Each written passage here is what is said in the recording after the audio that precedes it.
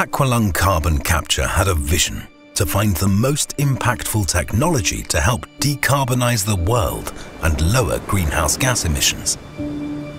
A technology that could be economically feasible for a wide range of industrial clients where carbon capture has not been possible until now. And in our global search, we found the Norwegian University of Science and Technology.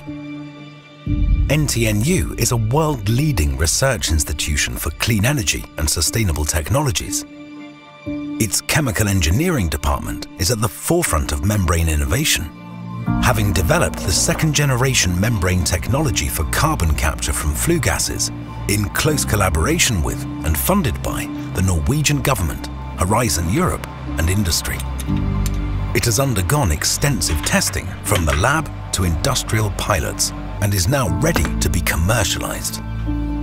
So the advantage of the Aqualung technology is that we coat the fiber with a special patent layer. That layer has very high selectivity, means that it likes CO2 much more than the competitor membrane does. That do then correspond to that in our upscale package, we will use less energy for the same CO2 purity as the competitors.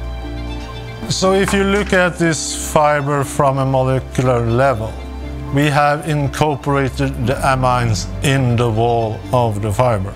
Means that the amine will reach out, take the CO2 from the flue gas and bring it continuous matter to the inside of the fiber.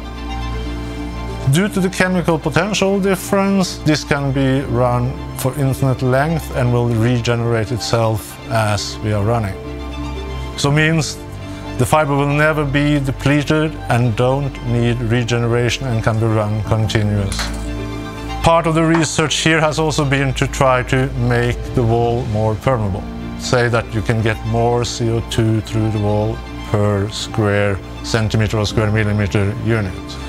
That also then makes that the footprint that you are putting in on, say, the ship is much less than competing technologies.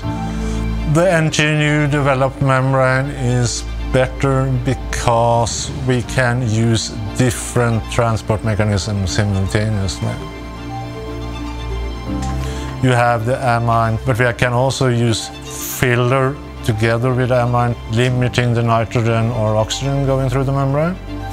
And thirdly, we can also use a mobile carrier, not only the fixed one, that will then further pump the CO2 through the membrane, make it even better than the competitors. The group has a long history in membrane separation with particular focus on CO2 capture.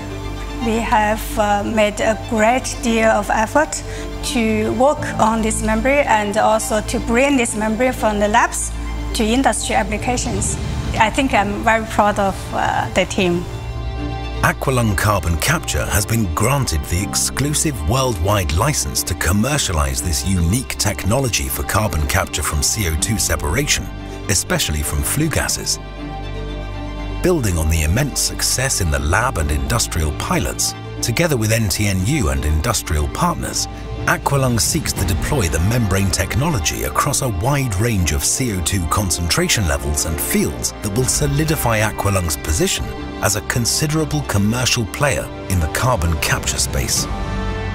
Aqualung's mission is to be the lowest cost solution to decarbonize the industrial industry. Join us in making a difference for a sustainable world for generations to come.